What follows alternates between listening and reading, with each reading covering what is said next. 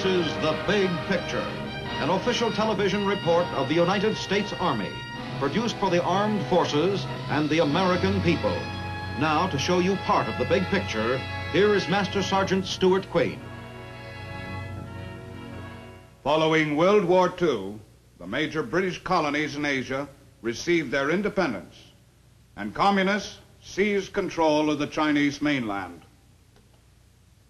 The result was a changed balance of power in Asia. The 1st of October, 1949, has turned out to be a date of great importance in world history. It was on that day that the Chinese communists announced the establishment of their regime.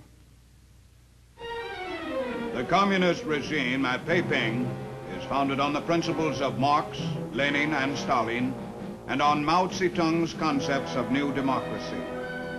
When the Chinese mainland fell under communist control, twice as many communist-dominated people were added to the list as there are communist-dominated people in the Soviet Union.